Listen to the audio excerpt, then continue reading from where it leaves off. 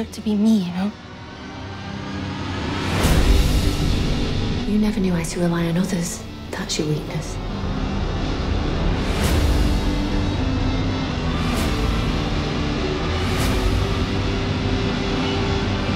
You don't get another chance.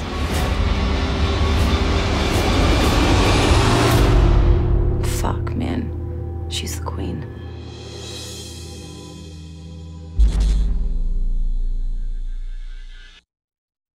I pitched her before I wrote the movie at all to Elisabeth, the actress who plays her. As I said, you know, we should do a movie that's you as a rock star and a mother and an addict. Finding the character was realizing that she has this kind of split personality. When she's on stage, when she's being famous, she's Becky something, and when she's with her family and her child, she's Rebecca. And once I realized that the character was kind of two minds, then I knew exactly what the movie was. There's no dialogue improvised in the whole movie. Very specifically on this one, it's exactly as scripted, and every actor, when I met with them, I basically only wanted actors in the movie that had some form of theater experience, because I wanted to treat the script like a play where you're not improvising. The improvisation comes from the performance, the physicality. Beyond knowing all of the lines, all I said to the actors was, now you have to find where the performance is. I don't know if these lines are screamed or whispered, and I don't know if they're said in anger or in disappointment, but I know that they're as written, but now you need to find the performance and the physicality. You can go anywhere you want in the room. We'll have rehearsal time. We're both thinking, generally for the first time during a rehearsal, how are we going to do this? We did a lot of scouting on this, so he and I were very familiar with the locations, and a lot of the locations were built to my specifications of what the shots needed to be. But really, it was not until you'd watch the actors do it that him and I would just decide, okay, we're this, and then we're gonna go this way, and then they're going to run out of the room, so we need to be in the hallway to catch them, but then we're gonna go back into the room. We're coming up with all that stuff while the actors are coming up with their ideas as well.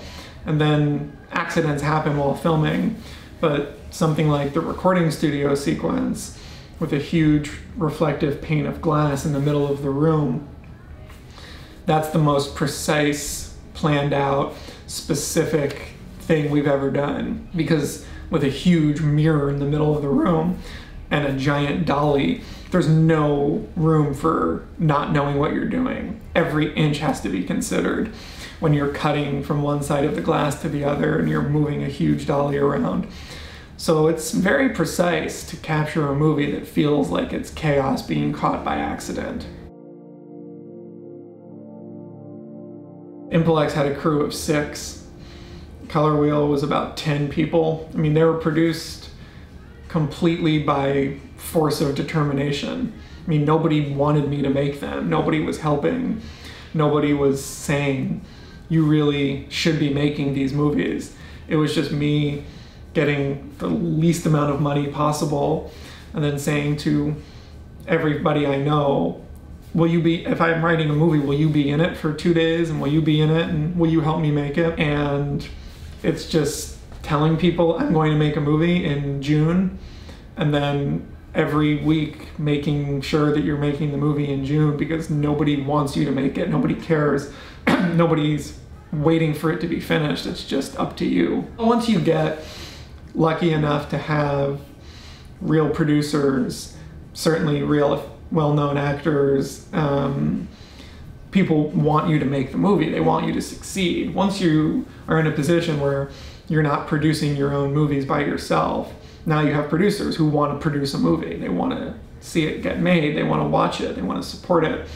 So now you have other people helping you push the stone up the hill, whereas previously it's just me. It's a much bigger stone, but there's a lot more people. And now once you have actors, You know, as soon as an actor who you want to be in your movie says yes, you're making the movie, or else the whole thing just fails. Someone like Jonathan Pryce, I mean, he's an actor. He loves to act. He'll do a play, and then he'll do a small role in a huge movie, and then he'll come be a big role in a small movie. Someone like that only cares about the part and the challenge. And then he'll go be on Game of Thrones for 3 years, and he's doing that. And then he'll go do Shakespeare in between seasons of Game of Thrones. And, you know, real actors like him, you know, been doing it for 50 years. All he cares about is, what is the role? Do I trust the people I'm working with? And then somebody like Emily, who's 25 years old when I first met her, she's been in these big movies, and she's been on these 6-month location shoots. And like a lot of actors, these things have their advantages, but everybody knows a big special effects movie, the focus is not on the acting, it's on the apparatus of $100 million being spent. So she's excited to come make a movie in Brooklyn for 3 weeks where she can speak in her natural accent, and she can wear her own clothes sometimes and play a character that's very real and very human, where the only emphasis on most days of filming is putting a camera right in her face and having her act, rather than putting her on a horse or in a rig or makeup or anything. And it's just doing the work. Certainly the freedom is valuable, but you know, there's degrees of independence. I'm very lucky that with a movie like Her Smell, you know, which is the most money I've ever had for a budget, still complete freedom to spend that money however we felt was best, without a producer leaning over and saying, actually, this is the right way to spend it. Even at an independent level with slightly more resources, we might have been working with people that said, the contract says 120, you have to make the movie 120 minutes. And then the whole conceit of the movie would be ruined, because then the scenes don't take place in real time anymore. It's not just being independent, it's being independent with essentially complete control to do everything, not the way I want it, but just the right way. It's, you know, I've made 6 movies. I know what is correct. I know the correct amount of days. I know the correct amount of crew. I know the correct amount of time that I need. I know the correct amount of money for this department or that department. So it's not just that it's independent, it's that people trust me when I say I know what I'm doing. This movie was so satisfying to make and to build and to put together. The only challenge is, you know, how can I find that again? What is as exciting? How can I create something that is as much of a challenge to the art department that built me these sets, and to the hair and makeup department that designed these women, and to the wardrobe department, and to the lighting that created these crazy looks, and to the camera department that had, you know, 4 different styles. And I'm like, how can I think of a movie that gives each one of these people that I love collaborating with an even bigger challenge? And then how can I make sure that I have the amount of resources necessary to let them succeed? I don't know.